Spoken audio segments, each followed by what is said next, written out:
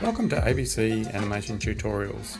What we'll be looking at in this session is applying an accurate walk cycle to an animated praying mantis. Always a really good idea to be working with anatomically accurate models. This is going to help give a degree of authenticity and realism to your work. The principle behind animating insect legs is quite simple. The front set walk like a set of human legs, as in left, right, and the back set duplicate this motion. The middle set do the same, except the timing is the opposite.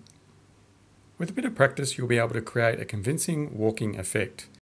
It's important not to be too slow and floaty with the motion, or race the movement unrealistically fast and slipping.